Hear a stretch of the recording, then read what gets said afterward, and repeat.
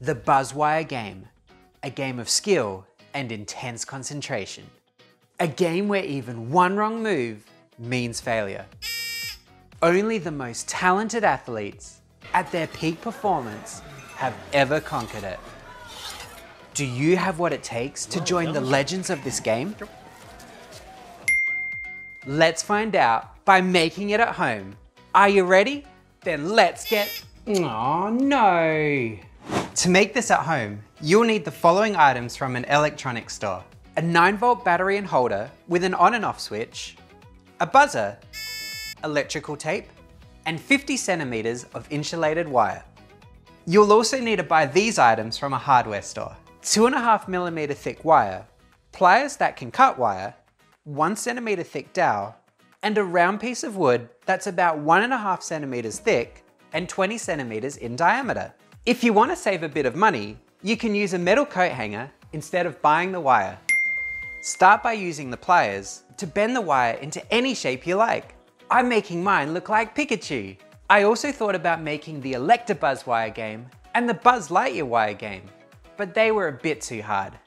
Just remember, the more bends and curves you put in the wire, the harder the game will be. Next, make the wire wand by cutting a 20 centimeter length of wire and looping one end around a texter or pen. Leave a small gap in the loop so you can put it on the wire later. The smaller you make the loop, the harder the game will be. Next, drill 2 holes 6 centimeters apart in the round piece of wood.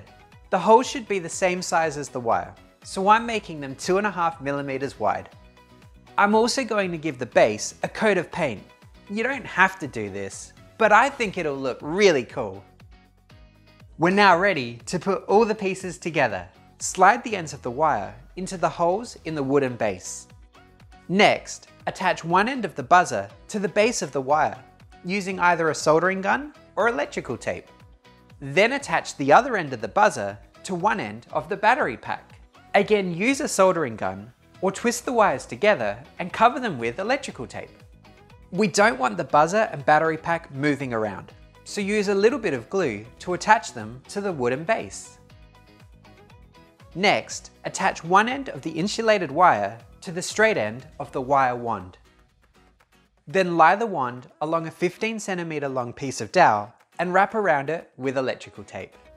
Lastly, attach the other end of the insulated wire to the battery pack.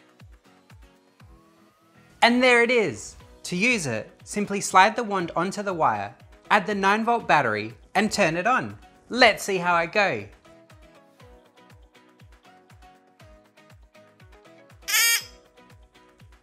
So how does this work? This is a battery. It stores chemical energy and converts that energy into electrical energy. This battery has 2 electrodes, one that is negative and one that is positive. At the negative electrode, a chemical reaction occurs that releases electrons. At the positive electrode, a chemical reaction occurs that takes in electrons. If the battery isn't connected, these reactions stop. But as soon as we connect the 2 terminals together with a metal wire, electrons flow from the negative electrode to the positive electrode, and the 2 reactions start again.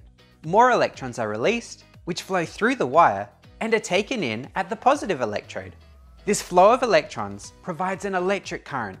If we put the buzzer in the middle of the wire, electrons will flow through the buzzer and cause it to make a sound. But when we break the wire, the chemical reactions in the battery stop and no electrons flow. The same thing happens in the buzzwire game.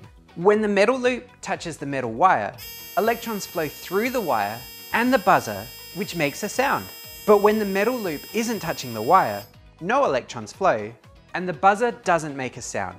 So that's how it works. If you really want to impress someone, just turn the battery pack off completely. Hey Beck, check this out. What? Let me try that. Sure thing. Thanks for watching. I'll see you next time on Silly Science with Simon.